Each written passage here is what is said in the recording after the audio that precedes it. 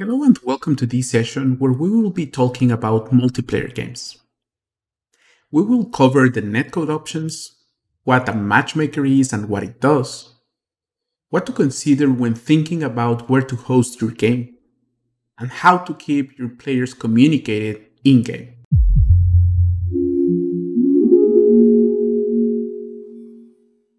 My name is Arturo and I'm a developer advocate for Operate Solutions at Unity. Please feel free to reach out to me if you have any questions about these or want to chat about anything related to Unity.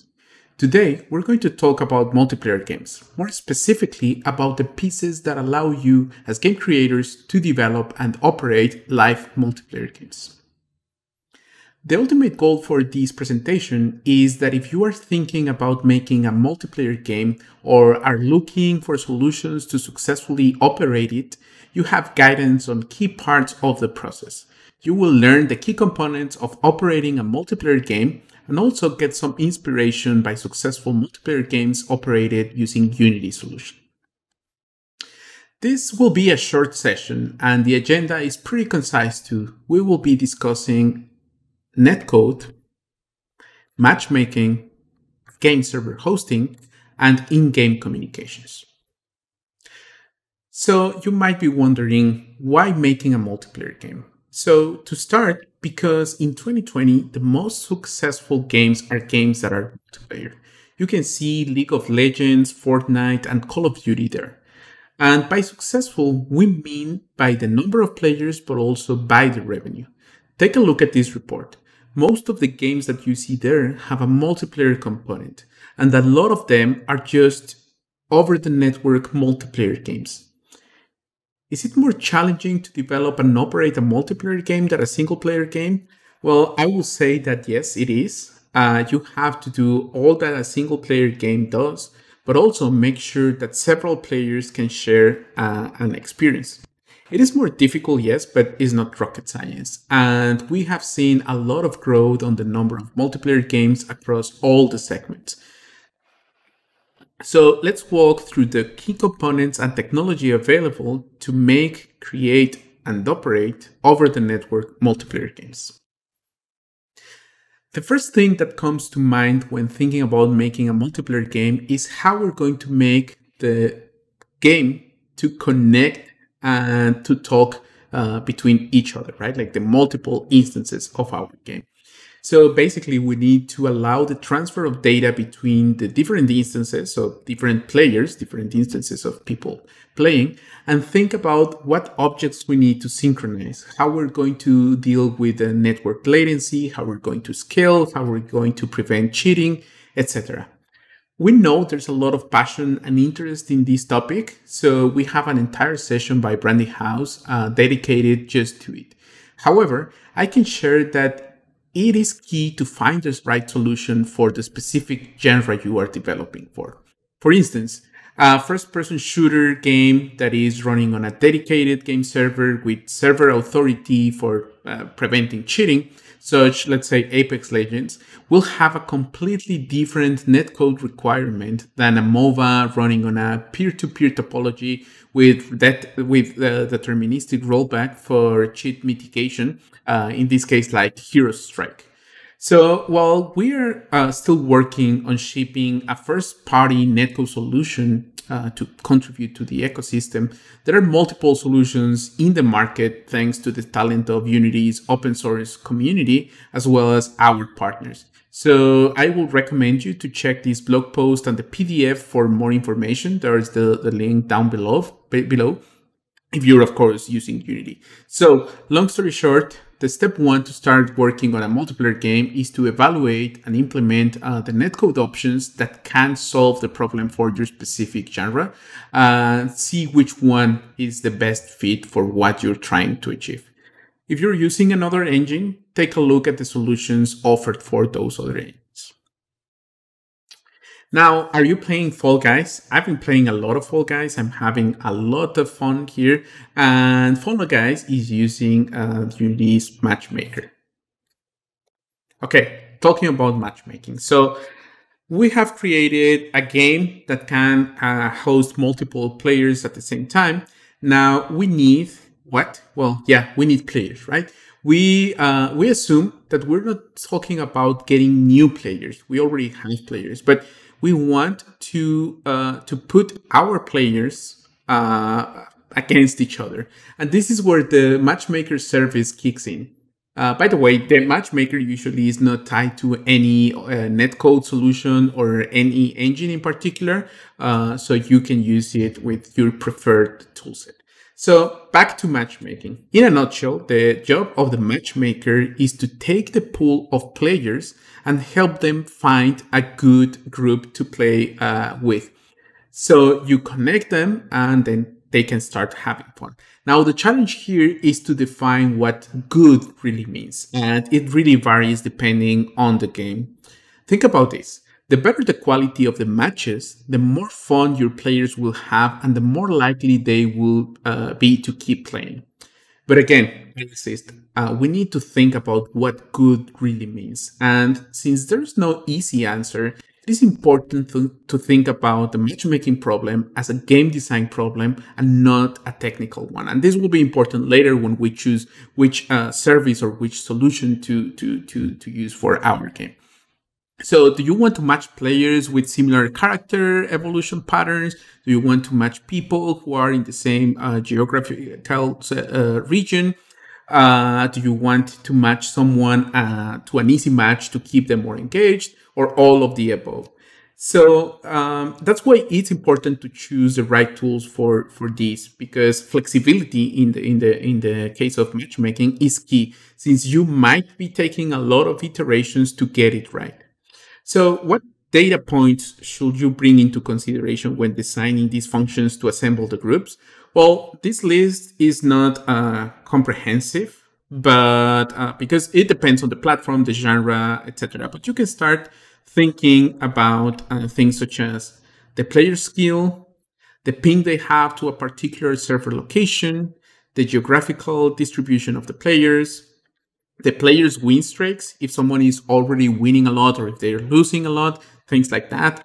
The reputation of the player is also important. The inventory that they might have at any given point in their journey, their level, and also the waiting times.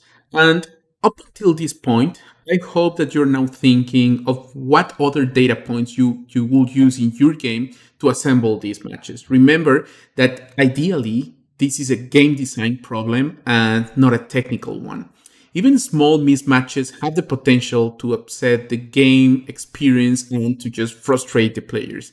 And the more complex the games become, with more skills, equipment, the more complex matchmaking processes, and the result is more critical to get a match right. The matchmaker server can also be different from the actual servers hosting the game. So after we have the groups ready to start playing, we need to request to start a match so players can start playing together. The better the matches, the better the experience, and the more likely your players will enjoy the game, stay longer, and hopefully bring new players to the game. Here's a question for you. Have you been playing Rogue Company by Hi-Rez? I have been playing on my Switch. I'm having a lot of fun. It's great. They are using Unity's multiplayer architecture to host the game.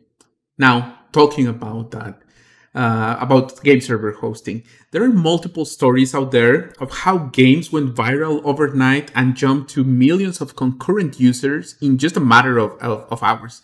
In the best case scenario, these games already had a great backend infrastructure and could keep up with the demand. But there are cases where the underlying infrastructure of the game simply could not hold to the demand of too many concurrent users, and people simply gave up trying and left the game. And it's nearly impossible to assess the impact of this. So you don't want to lose players just because the backend didn't scale or were not up to the job. So game server hosting, again, is a pretty complex topic, and we're just going to focus on the things that you should be considering when thinking about a solution for hosting your games. Remember that we are making games, not backend and server hosting solutions. So you should be focusing on creating a great gameplay experience that your players love, and have fun with.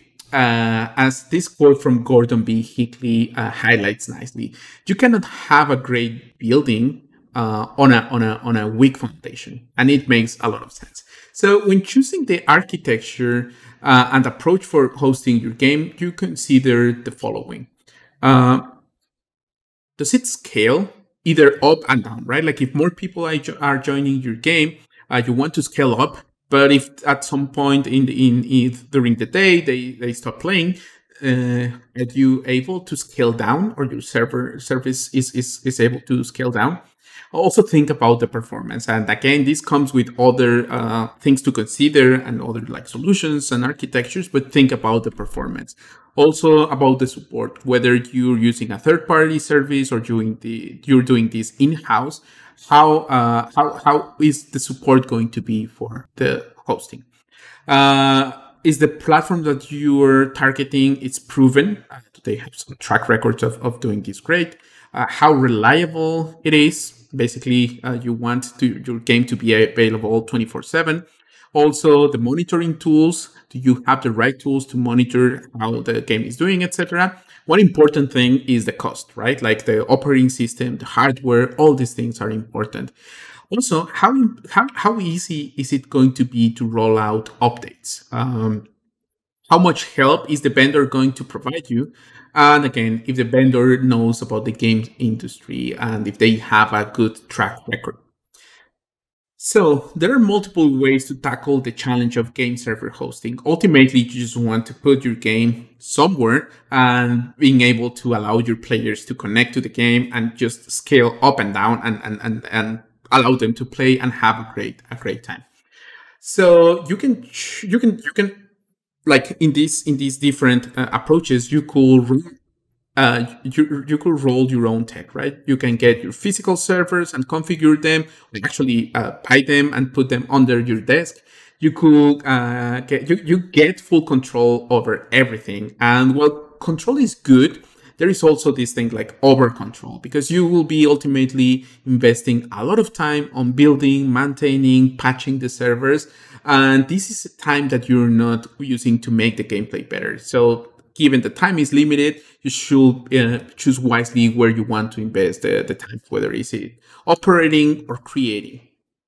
Another path is to use a generic solution, maybe even like a hybrid solution where you get servers managed for you. You don't have to actually have like physical servers in most cases. But all the services that are related to your game, they have to be developed either in-house or by using another third-party solution. And lastly, the other path is to use a game server operating platform, which sounds like something interesting, right? And that's what, for instance, Unity's Multiplay offers. It's a product with bits and also humans. That means that we have a team that tests, launches, patches, upgrades, and upgrades titles for the biggest AA and AAA titles out there. We offer this. It doesn't really need to be this is the option that you choose, but it's another approach, and this is the one that basically allows you to use a service that is focused on games and is operated for you. Also consider that in any route that you take, there will be costs involved, and that these costs, they have to be aligned with the business plan for your game. So making sure that the game, that the cost of operating the game ultimately is less than the revenue that you're getting, right? Like makes sense, but it's important to consider that. And also consider that the right solution, the right cost, the right everything can help you grow your revenue by providing the base for an excellent game playing experience, which is ultimately what we want to create.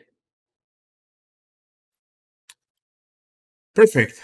Now, I just want to ask you if you play League of Legends and if you play with friends, or if when you're competing, do you talk with the people you are playing with?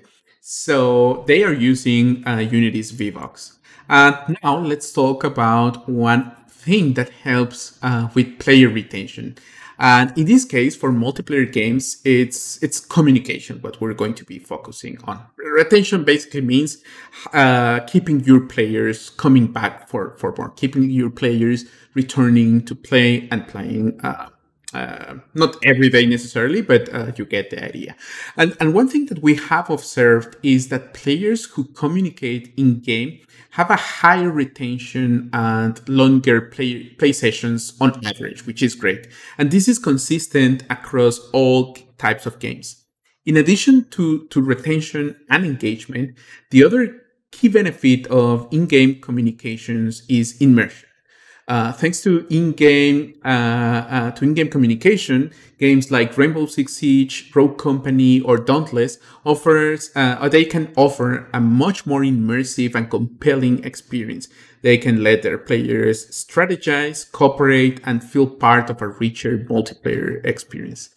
The technical challenges are here too. So things like how to support cross-platform communications, right? Like if I want my players to play everywhere or and still be able to communicate, another thing to consider is how to deliver a great quality of voice. Once again, most game studios want to invest their resources in making games that are fun to play and not necessarily the tools to handle these communications. Again, not extensive, but here's a list of things to consider when implementing a solution for in-game voice communications for multiplayer games, but also applies for text-based communication. But mostly to voice communications. So the cost of operating, again, this is important and this is key to know that the cost makes business sense for our game and our company. Also the support, it has to be 24/7. It even has to be support that it's across the globe, right? Also, the cross-platform capabilities, you know that Unity, the engine, allows you to deploy to a lot of platforms, and other engines, they allow you to do a similar thing. So you need to support players on multiple platforms and being able to communicate. Also, that the processing and memory footprint is, you don't want your game to spend a lot of processing and a lot of memory just for communication. You can use that in effects or other like physics or AI, etc. So that's another important thing to consider. And also a key thing is the regulatory changes, things like accessibility, compliance, security, etc. These are things that you have to consider.